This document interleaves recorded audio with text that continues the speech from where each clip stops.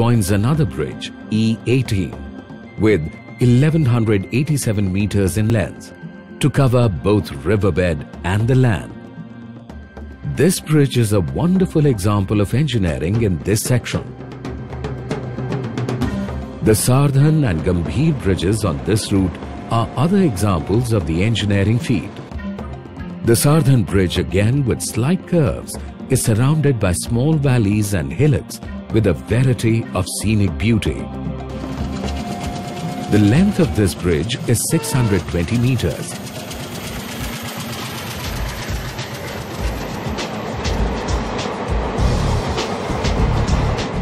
The Gambhir Bridge is 77 meters high and is the highest rail bridge in this section. At a sleepy village named Dwadhar, besides a small bridge, both the railway and road transport tunnels are seen coming closer to each other.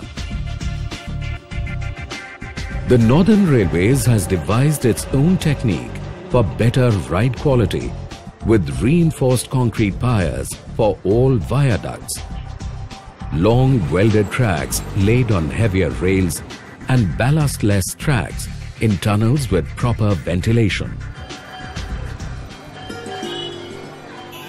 A land of grand ancient temples and beautiful palaces, the starting point of the JUSBRL project, Jammu, is a city where the past still has a living presence.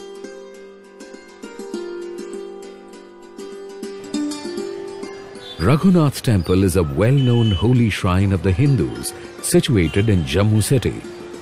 This famous temple is dedicated to Lord Ram.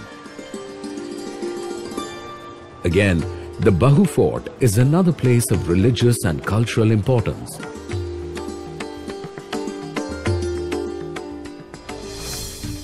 Leg 1.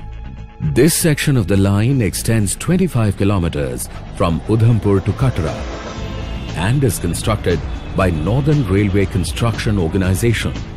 Though the major work on tunnelling and bridges in this section was completed in 2007 only, but due to certain technical problems like soil conditions in tunnel T23, there was a delay in completion of this section. In order to rectify these problems, international consultants were hired. And finally, this significant section of the project was completed in 2013.